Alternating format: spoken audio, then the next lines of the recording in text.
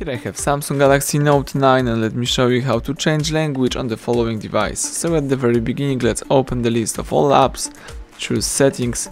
Here you need to find and select the general management, select language and input. From the following list, let's choose language from the top of the screen right here. And as you can see right now, you are using English from United Kingdom, but you can add other language if you would like to. So let me do it. Let's choose add language. Here you need to scroll down and choose the language that you would like to use. In my case, it could be, for example, the Espanol from España. Let's choose set as default, and as you can see right now, Espanol is on the first position, so it means that the whole list of settings and basically the whole device, the whole apps are in Spanish. As you can see right here, every app is in Spanish. If you would like to go back to previous version, so to English one, let's choose Ajustes.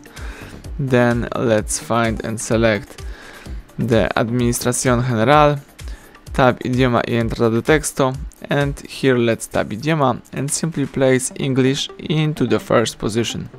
Tap Hecho, and right now you can use your device with the English version. So everything went well, thank you for watching, please subscribe our channel, leave thumbs up under the video.